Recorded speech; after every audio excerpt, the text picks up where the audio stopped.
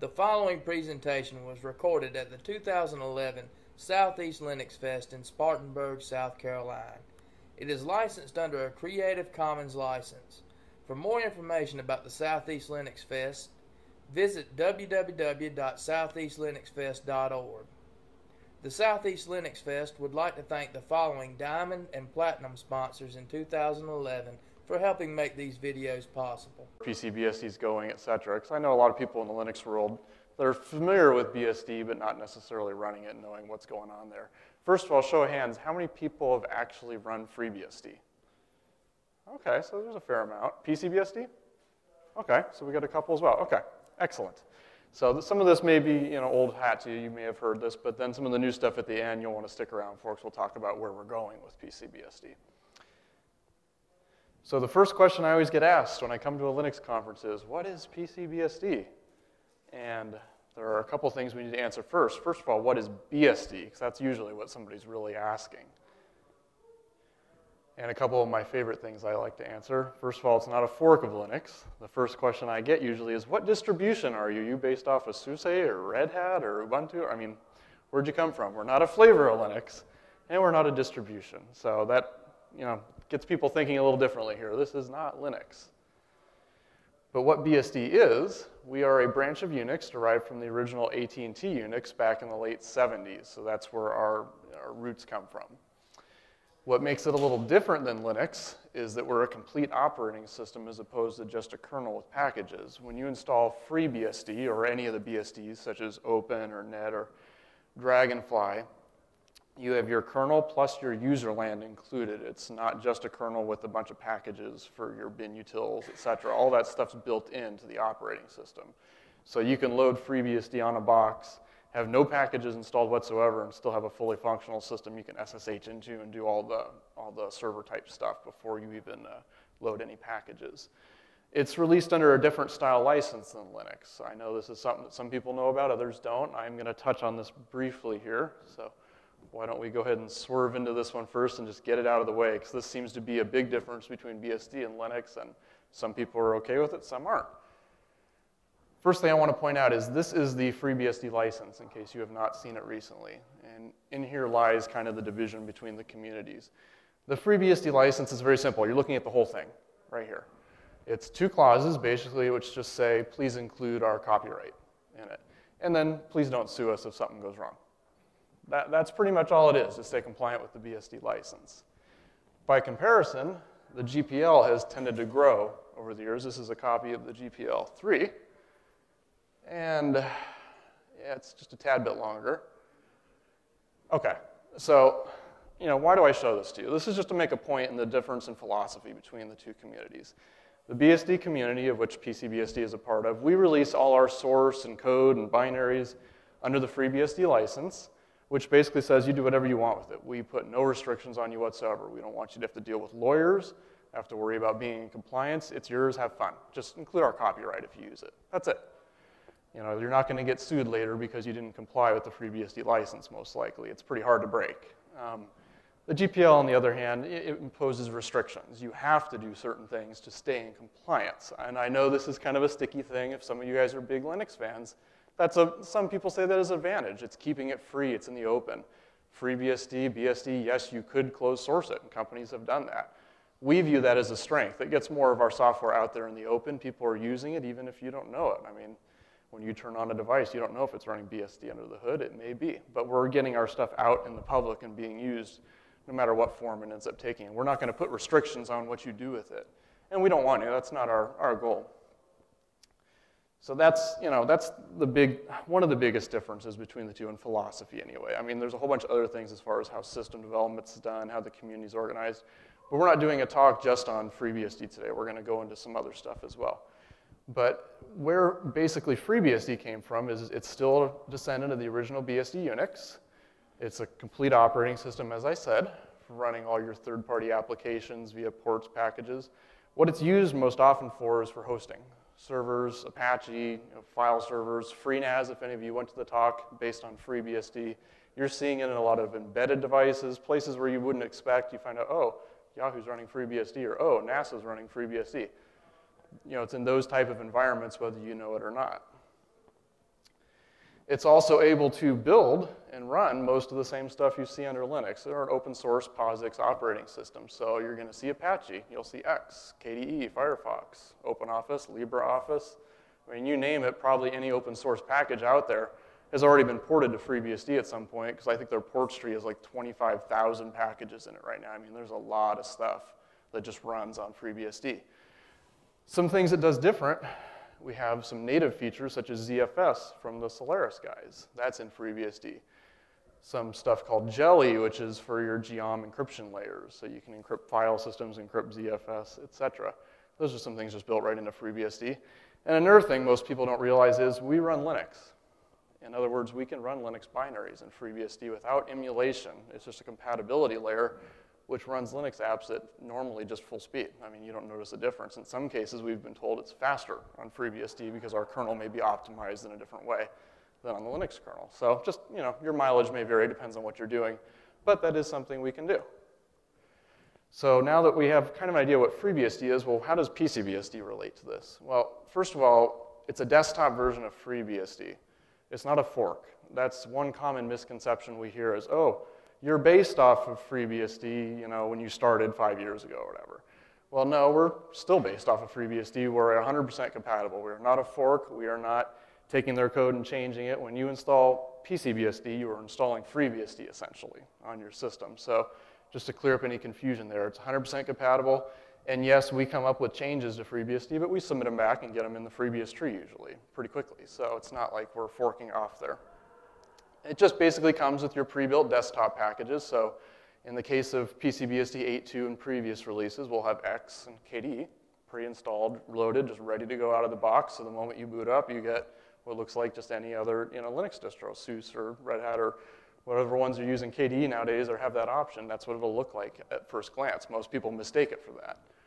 It's initialized for the desktop environment, so we also include some things such as Flash and the binary NVIDIA drivers. We have support for those on FreeBSD, both in the 32-bit and 64-bit varieties, and we ship those with the package or with the operating system just to make it easier for end users.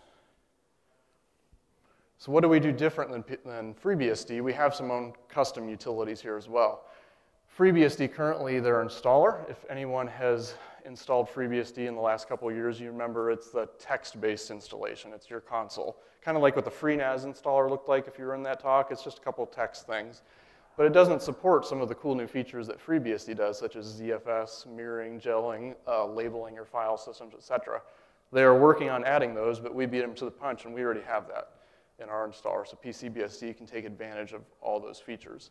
Another cool thing we did is we added the ability to install FreeBSD or PC-BSD from our installation medium. We figured, oh, since we have all these cool features that FreeBSD doesn't have the built-in support for their installer, why don't we just give a checkbox that says load FreeBSD or load PC-BSD, and you can take advantage of the same features. Supports installing from DVD, USB, network, live. I mean, it's pretty standard as far as that stuff goes. This is what you'll be presented with when you boot PC-BSD. As opposed to a text-based menu, you'll come up to a nice little GUI here that makes it very simple to get your operating system installed. Here would be an example of our disk partition page. So in this case, pretty standard. You got your file system options, so ZFS. UFS is the default on FreeBSD, but in this example, we're doing ZFS for a bigger system. Use the entire disk. FreeBSD does some different naming for their devices here. So dev AD0 be your IDE device, serial ATA, etc. Oh, excuse me. We have options for encrypting user data. We try to keep everything simple in PC-BSD. So, Jelly encryption, for example. FreeBSD, if you look up a how-to on how to do that, you may get a wiki page with 12 commands. You got to do all this, and this to set up. We just simplify it. One checkbox: enable, don't enable, and then it does all the magic in the background for you. Yeah. It boots it automatically when you boot up the DVD. It just brings up the GUI. So. Oh, you boot into a command line? Well, yeah, show me that afterwards. I'd be curious to see it. But, oh, yeah, sorry about that. Yeah, he was asking how do you boot into the GUI from the DVD. And it should automatically just boot into it, but if it dumps you to a command prompt, usually one of two things has happened. Somehow Xorg failed to start, and it'll dump you back to a command prompt to see what's going on. Or I don't know, I'll have to take a look and see. But that's usually the case. So anyway, so that's our disk setup. We support GPT as well. It's another feature I neglected to mention. So if you're dealing with a large disk, 2 terabytes or greater in size, we can do GPT installations on that. And another feature we have added to it to make PC-BSD more usable is we have network management GUIs. FreeBSD, your network management GUI is VI. VI, the WPA supplicant file. And if you've never done that before, boy, are you in for a treat. That is a lot of fun.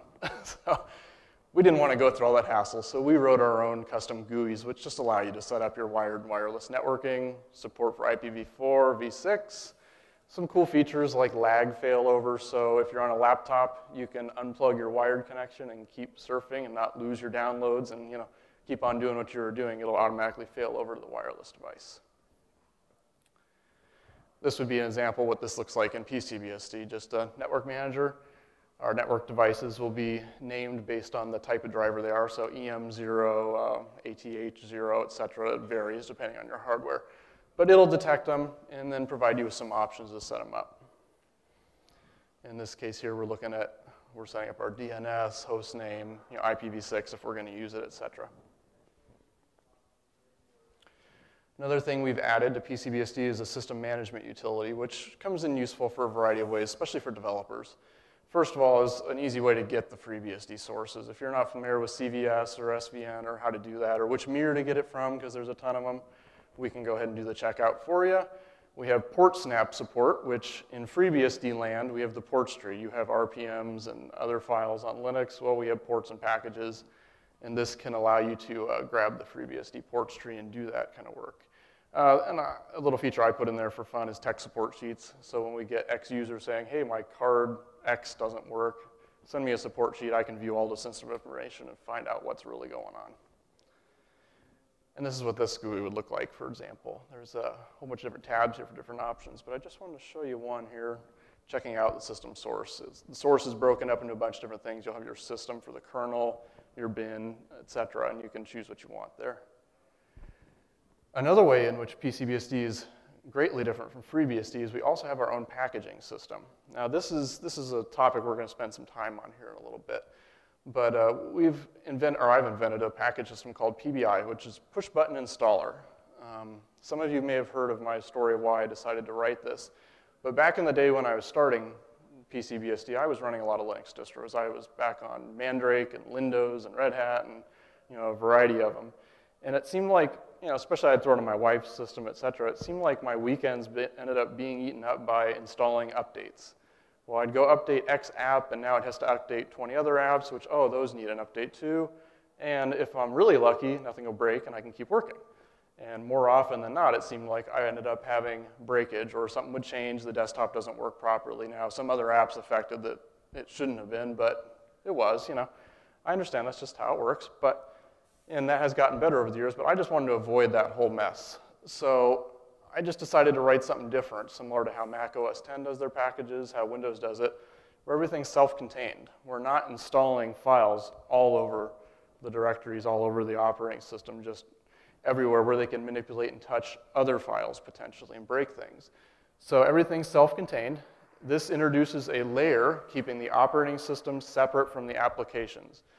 So if you're on Linux or even FreeBSD using ports and packages, and say you set up a desktop with KDE. Well, KDE requires like 2.8 million dependencies, I think now. And that is your entire operating system and desktop. And if you want to make a change to one of those, who knows how many other ones you're going to manipulate. We wanted to have that separate. You install PC-BSD, and then you go grab Firefox or LibreOffice or whatever. Those install, and they don't touch any of your KDE stuff. They don't mess with them. There's no risk of potentially breaking them when you remove them.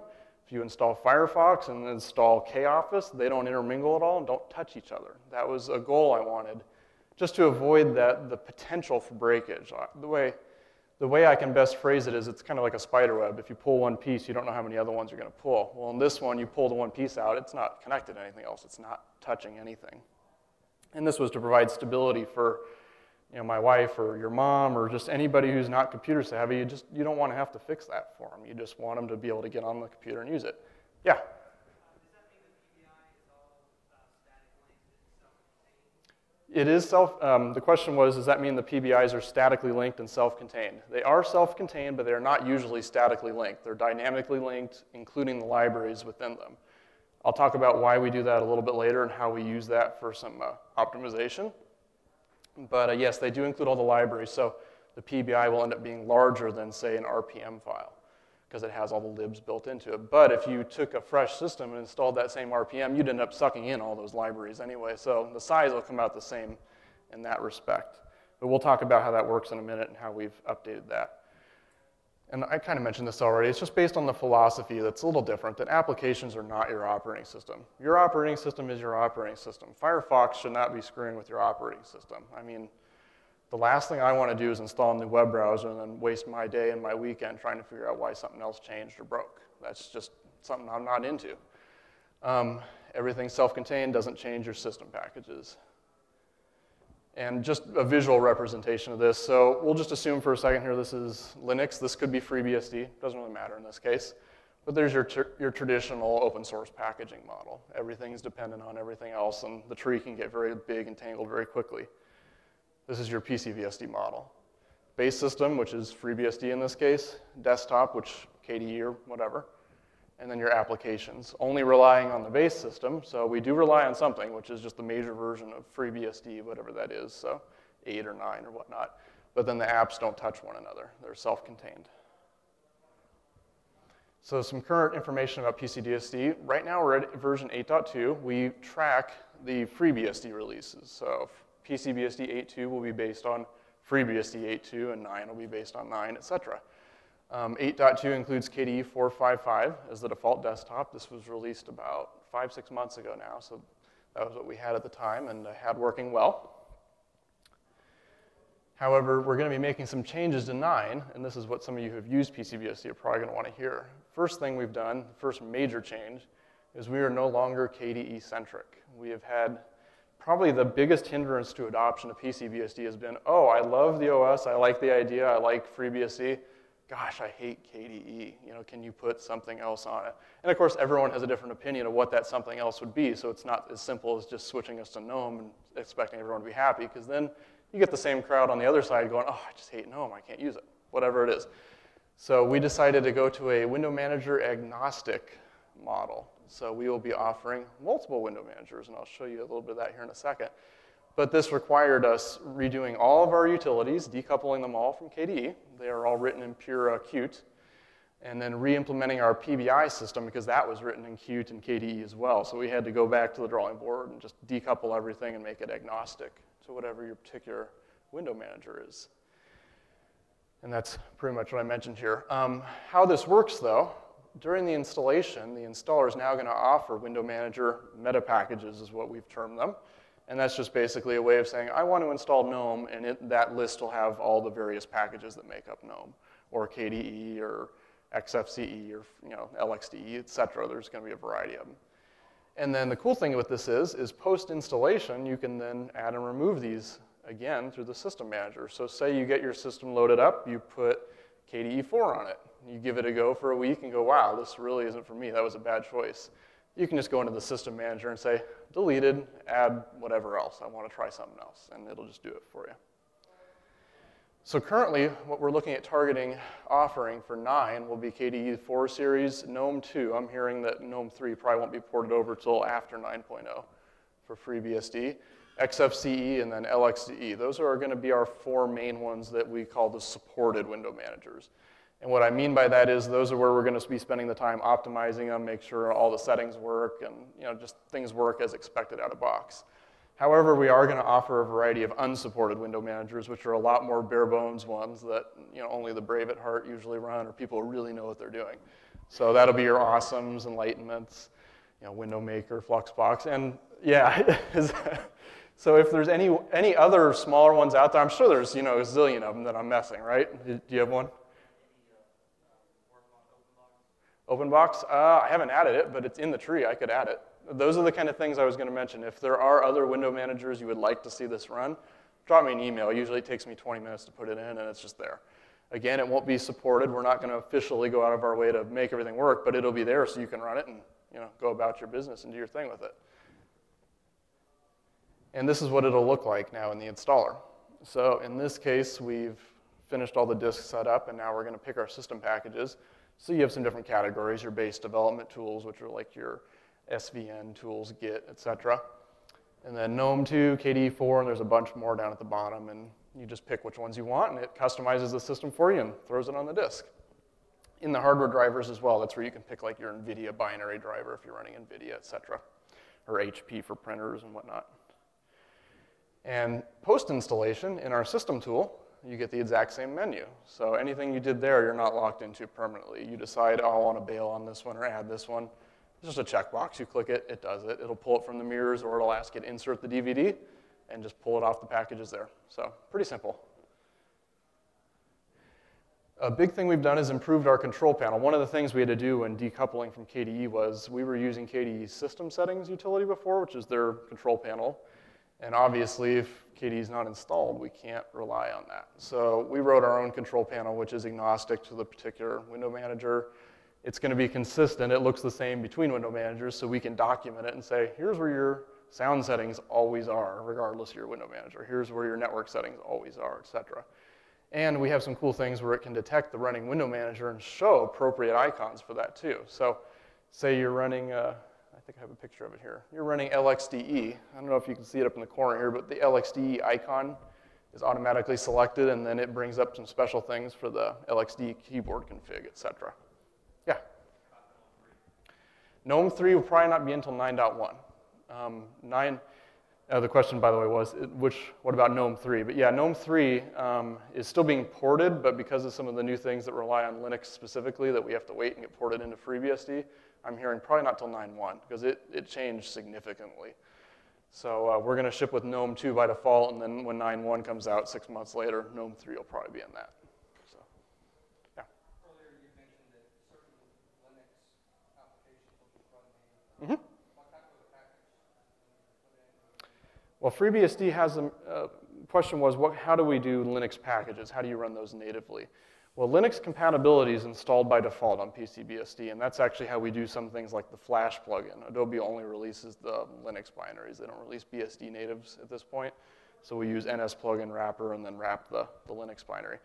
So the Linux compatibility is there. If you can download a command line app and just run it, it may just run. Otherwise, the utilities are there where you can do the RPM commands and install it, and it goes into a special compat Linux directory, and then you have your regular Linux tree there. So correct. The Linux stuff's in its own directory, not to touch the rest of your working system. So the worst, you could break your Flash, but you couldn't break necessarily your desktop or window manager and whatnot. This is also just so you can see here, we had the option, so if you're going to switch window managers, you can peek at what other icons we have available for those window managers and switch to them. So one of the things I mentioned we had to re-implement was the PBI system, because of it being written in Qt and KDE 4, it just was not going to work on 9 without KDE installed, and GNOME puts things in different places, and et cetera. So we had to go back to the drawing board on this one. So we tried to address several things. While we're here, if we're going to redo it, let's redo it right.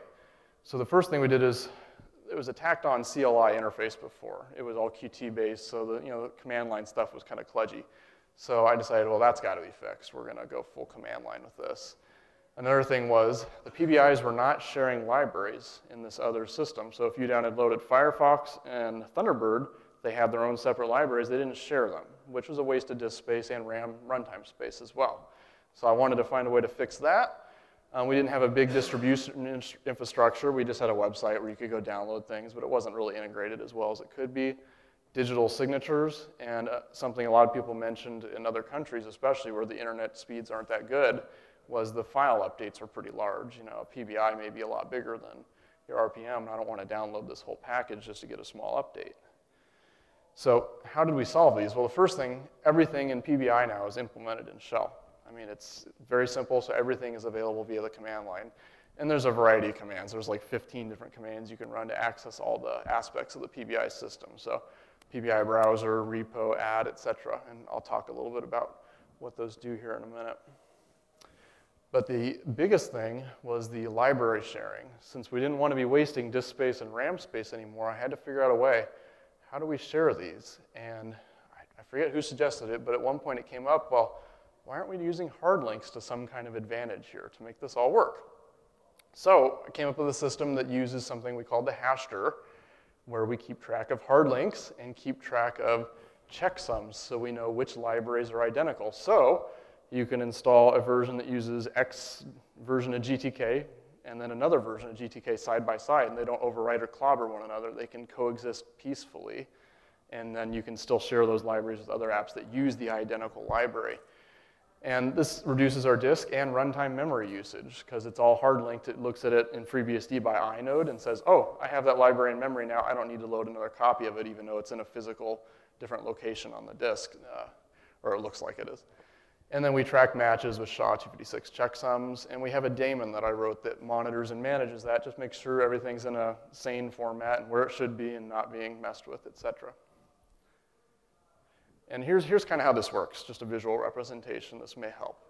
So say we have two PBIs here. It could be anything. We'll say Firefox and Thunderbird. And we go ahead and install. And we notice they have two libraries, libfoo, and the checksums on them are identical. This will all be predetermined. When you build the PBI, it calculates those checksums. So we'll know what they are ahead of time. So the daemon is going to run through and go, OK, here's a library. Let's put this in the hashter. And it puts it in there with the checksum appended to the end of the file name so we can keep track of what it is. It then gets to the second PBI and says, oh, hey, cool. This library is in the hashter already with the right checksum. We have a match. We can remove the original library from the PBI and just hard link it in there. And we can monitor the hard link count. Now, suppose later we've updated Thunderbird and it has a different checksum now. It just gets another copy of the library in the hashter with its own hash. And we can hard link to that with newer versions of the PBI that use that newer library. So say you delete Firefox now.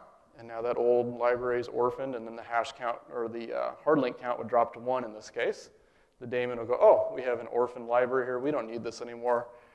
It's time to remove it. And we have eliminated that library. But it can be re-added later. If you go and add an older application in that needs that library, it'll just throw it right back in for you, and you keep on going your way.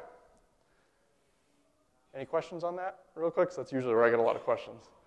Yeah?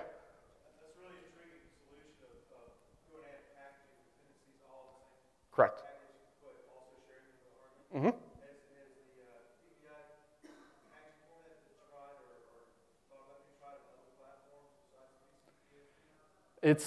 I wrote it so that it runs on native FreeBSD as well. So it is in the FreeBSD port stream. People are using it there.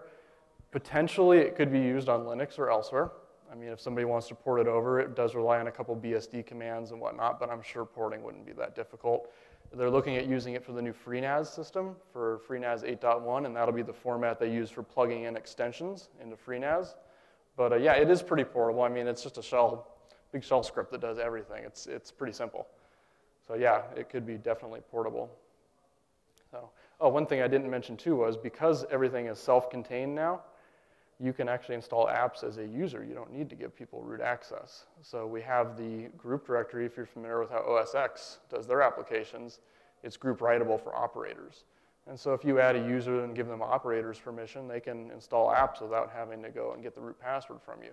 So you could potentially install a desktop, give it to mom, and say, here you go, have fun. Don't even tell her the root password, and she can still get on, add her applications, do whatever she needs to, without getting into damaging areas of the system that you would need root for in that case. So there's some cool things you can do like that. Another thing somebody brought up that I hadn't even thought about was, oh, I can NFS export this entire PBI directory to 20 machines, and they can all run the apps right off of this directory here.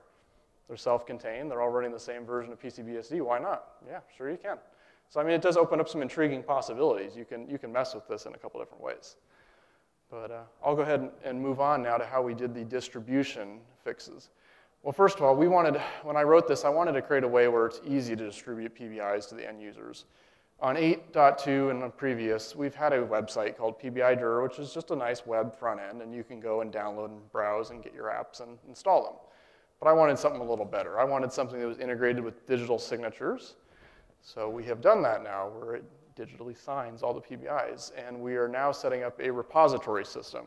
And by repository, what I mean is you create a repo file, you embed your public signature key into it, and then your build server signs all the PBIs it builds with that key, so we know which repository it matches up with. And then we can add a repo to a system, and I have a GUI that does this too, and I'll show you that in a minute. Once you've added the repos from the system, you can browse all those repositories and say, cool, I want to grab Firefox from Joe's repository or the official PC-BSD repository or whoever it is, or FreeNAS will have a repository for their PBIs, and the PBI add command just knows where to look, where to grab it. It has a list of the mirrors for that repo, and it just does it. So it's just really easy to integrate this with other systems, especially like FreeNAS and whatnot, where they can run their own repo without having to reinvent the wheel. All the work's been done for them. We have meta files that contain all the information, a master index of all the PBIs that just says, here's the list of what's on the repo. And then the meta files will have information like what license is it under, what's the description, keywords, name. We have some translation support in there, so if you want to translate Firefox's description into Japanese, we can do that. So if you're browsing it in Japanese, you'll get appropriate description. So yeah, it's pretty cool. It definitely fixes a problem we had in previous versions. And as I mentioned, going hand in hand with the repos is digital signatures. We're using OpenSSL on this, which is in the base of FreeBSD, so we maintain that FreeBSD compatibility. During the creation, we're going to go ahead and sign the archive and any scripts. Some PBIs use installation scripts, so a good example would be VirtualBox. It's a little more tricky than just Firefox. It has to load some kernel modules and put some things in to run when it boots up. So we can do some of the networking. So it'll have a script that gets signed as well, so we can verify nothing has been tampered with from the time it was built to the time you got it.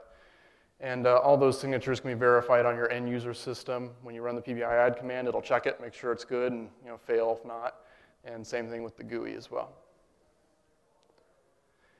And the last thing I had mentioned was binary patching, or the problem of downloading a big PBI over a slow third world internet connection. It really stinks if it's a 50 meg file, and it's going to take 10 hours for me to get. So we had to come up with a way of making it quicker to download updates, especially since all the files are contained within them. A lot of times, most of the files aren't changing. It's just a couple ones from the new Firefox version, a couple new Firefox libraries, a binary, etc. The rest of the files are identical.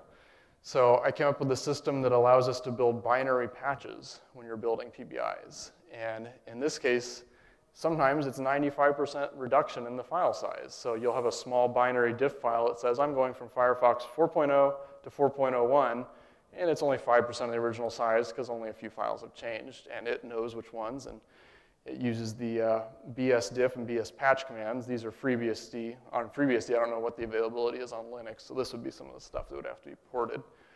And it uses those for generating and then patching binaries and libraries, etc.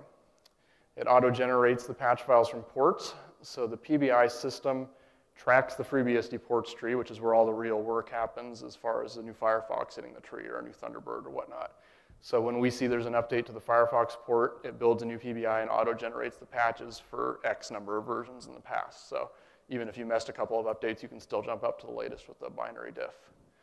And then auto fallback to full patching. So if you have a corrupted Firefox PBI or you've monkeyed with the files and the checksums don't match, it'll just fall back to the full file if it needs to as a backup. So that's all great, and that's happening in the background, but if you're just an average user and don't really care about the command line, what do I do? How does this help me? So we've written a new tool called the App Cafe. That's our new software management utility. It's Qt 4 based front end, and it's a front end of the PBI browser command, which is command line. So anything you see in these GUIs, you can do at the command prompt without ever firing up X even. You can run this on a system without X. It allows installing the applications as your user account, and it's smart enough to know when certain apps need root. We've flagged it in the repository as this is a root app, so you'll need root permissions. It has support for browsing, managing repos, arranging and adding new mirrors. So if you're going to run your own local PC-BSD PBI mirror, you can just set it up to point to that, and it'll default as that is the first one. We have a tray icon that's integrated with it that'll just warn you, hey, there's an update. Please install the update when you get a chance. And all those little niceties the end users expect. And this is what it would look like, or looked like a couple months ago. We've been updating a little bit since then. But in this case, it's just a browser, and we have our categories. We have some of the latest releases, so we can kind of promo those up at the top. When you get to a category, browse through it and find Firefox. It gives us some information about it. In this case, it's already installed.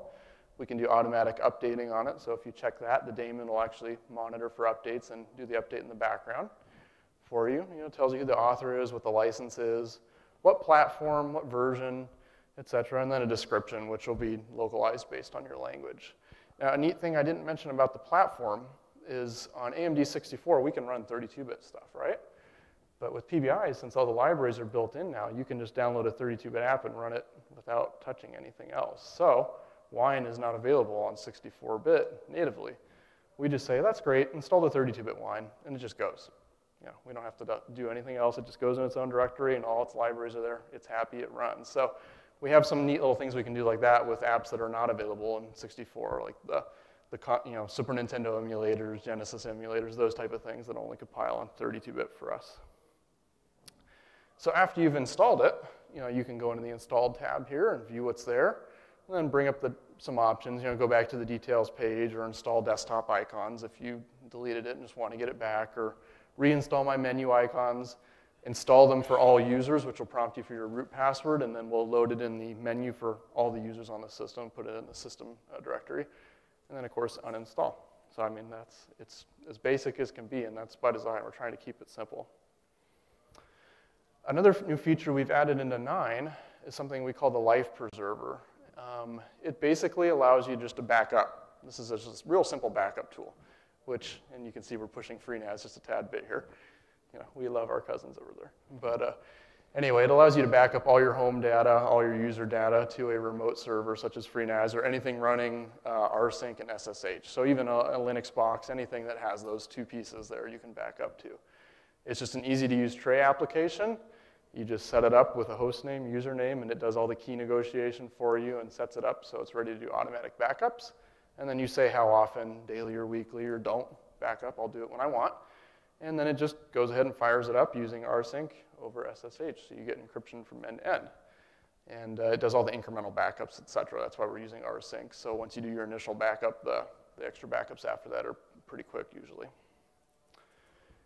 And this is what this application looks like. I've already added a backup server, so I have a FreeBSD system at my house. I haven't done any backups, so it's not scheduled, etc. And you just click start, and it just goes. The icon tells you when it's done. I mean, it's just really point and click, and try to make it as simple as possible. And same thing with restores. Cool thing is I have my laptop I'm constantly changing, so I'm developing on it, right? So I'm blowing it away and loading new stuff and trying new kernels, etc.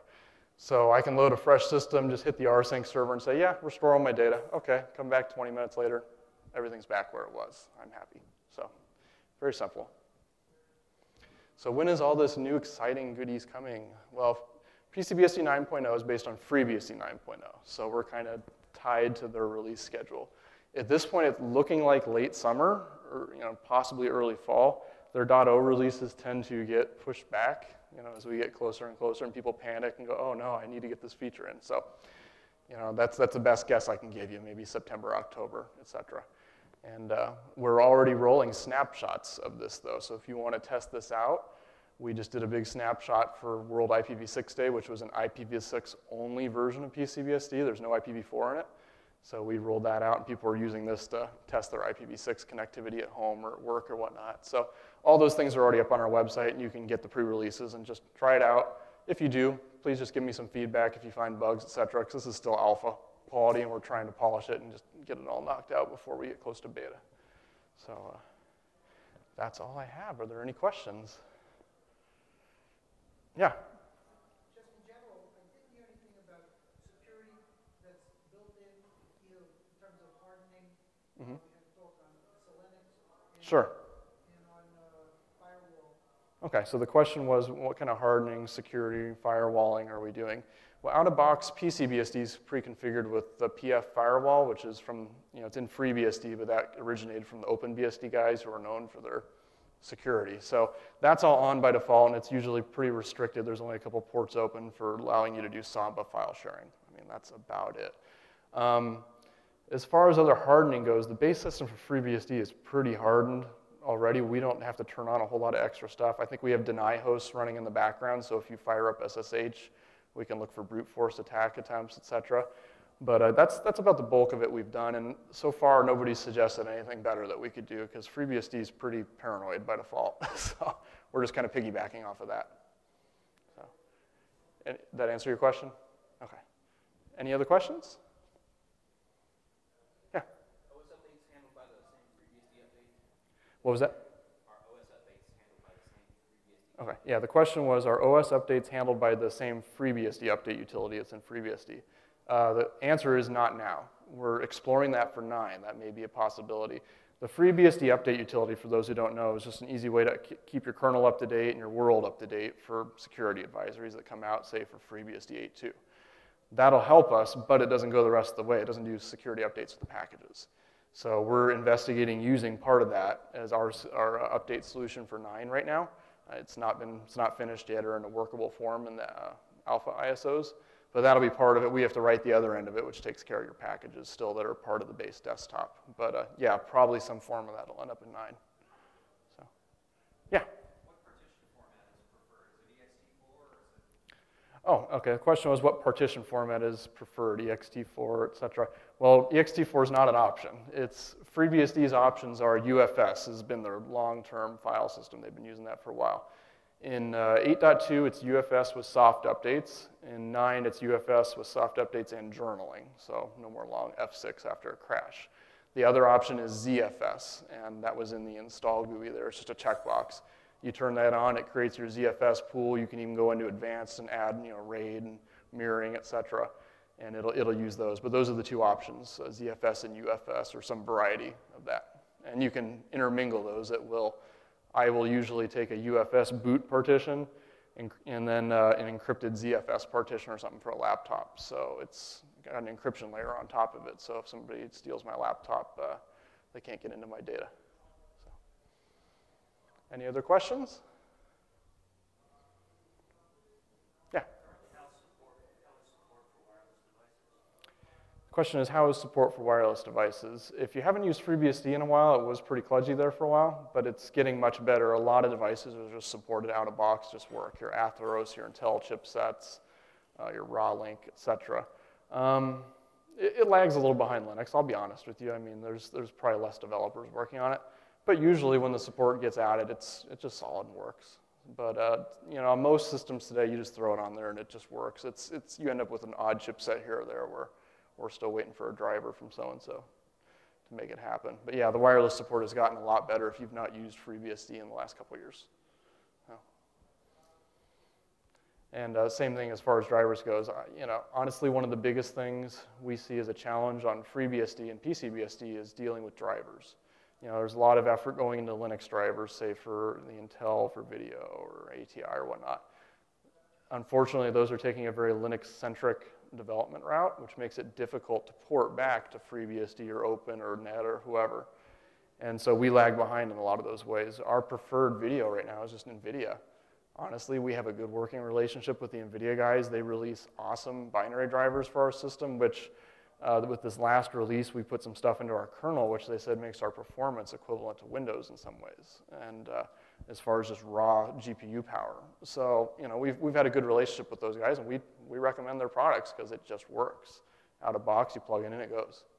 So, yes? The question was, do we have CUDA support for BSD? And the answer is no, not now. We can run it through the Linux emulation, I believe, but we don't have native support, although it may change in the future. We'll see. I don't know what the status is on that, though. I'm not involved with the development of that. So, anything else, guys? Well, great. Thank you guys so much for coming, being a great audience. Appreciate it.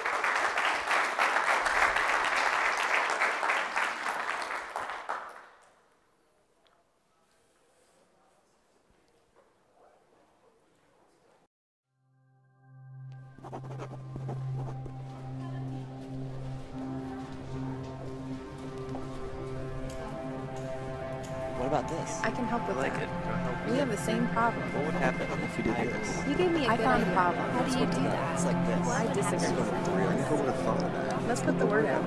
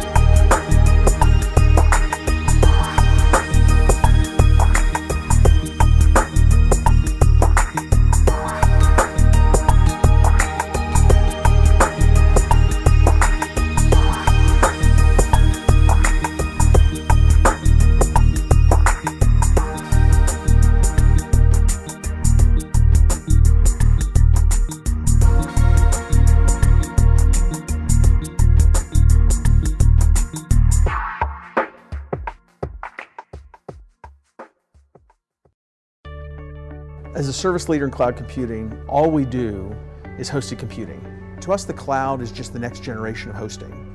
And as someone who's been in the hosting industry for 12 years, we feel we're in a unique position to really help bring these two worlds together, these different sets of technologies, and to help companies embrace this new world and this great new tool that allows faster innovation. Not only is it about us being responsive and accountable, but it's about us doing more for you.